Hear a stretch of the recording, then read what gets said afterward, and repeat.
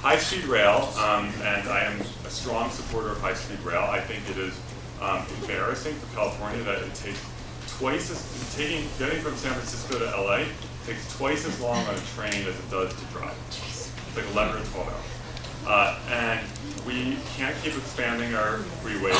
It's not sustainable. It's unbelievable. Widening like freeways from state end to end of the state, shocking, like unbelievably expensive. We're not going to keep doing that.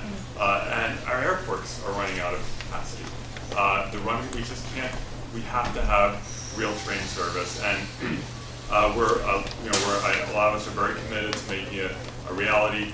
I don't know if, for those of you who follow me on social media, once a year, I do it every year, it's my annual ritual, there is a, in terms of the cost increases high-speed rail.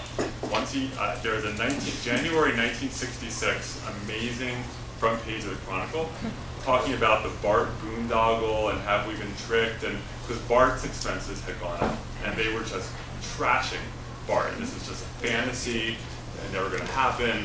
And imagine the Bay Area without BART. Golden Gate Bridge, cost increases, opposition, imagine not having the Golden Gate Bridge. So every major transformational transportation infrastructure project ever, pretty much, has had, it's more expensive than you think it's going to be, it's taken longer. High-speed rail is no different. I think we are going to get it done, and I think we're then going to wonder how we ever live without it.